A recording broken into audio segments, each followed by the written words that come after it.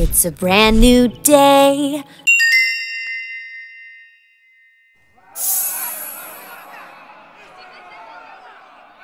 Wow, that's a lot of people in the same place at the same time. I thought we weren't supposed to gather in large groups. Woohoo! Party like it's Windows 95! That's not a party, it's a civil rights protest. Uh-oh. Hide your joy, kids. It's the fun police. What are civil rights? There are rights as citizens to live without discrimination or oppression. Yeah, but we already have all the rights we need in the Constitution, right? So why are all these people still protesting? Shh! Enough with the questions. You'll just encourage her. Curtain, please!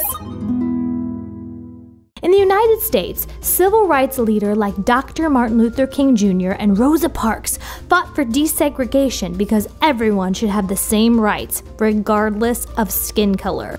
At one point, kids as young as Nellie and Noah fought for the right to not have to work long hours in dangerous factories. And in the 19-teens, women fought to get the right to vote, led by suffragists like Susan B. Anthony and Marie Louise Baldwin. But progress isn't always a straight line. Factchecker.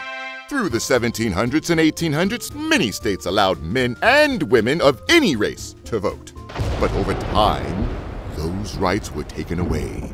Even to this day, the battle to ensure equal access to the ballot box continues. Democracy is not a spectator sport. Oh, excellent point, Factchecker. And a great example of people refusing to stay on the sidelines in the fight for their rights is the Capitol Crawl. We're not asking any favors, we're simply demanding the same rights and the same equality that every other American citizen has. In 1990, there were no laws requiring buildings to have ramps for wheelchairs or braille for blind people to read, so ADAPT, a group of disability rights activists, went to Congress to demand that they pass the Americans with Disabilities Act. We are here to demand the passage of the ADA. We are here to demand that the House of Representatives vote now. Vote now! Vote now! Vote now! Vote now! Turns out, the building where our government makes laws for all people wasn't accessible by all people. So to demonstrate how serious their quest for rights was, activists got out of their wheelchairs and crawled up the steps. Let's crawl. Let's get up. Let's crawl down. Come on. Let's crawl.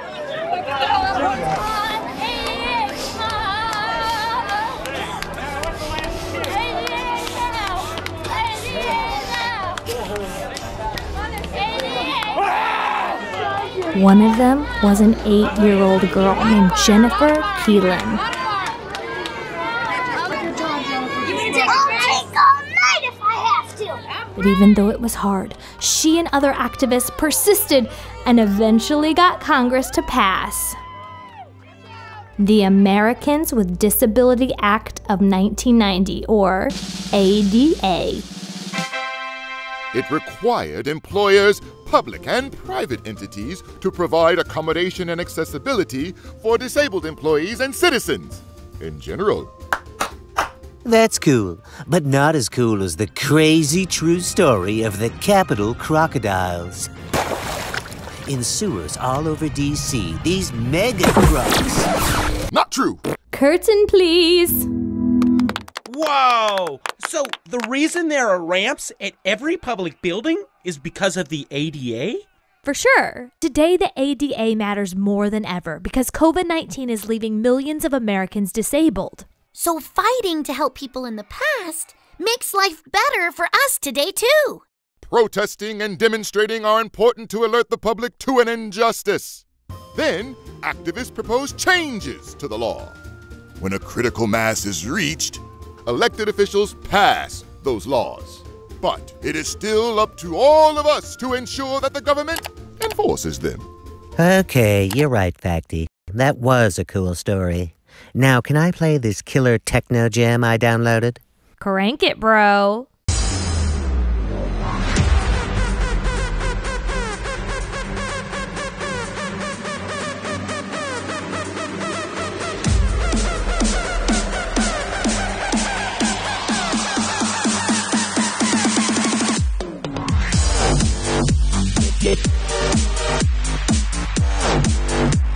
Yeah.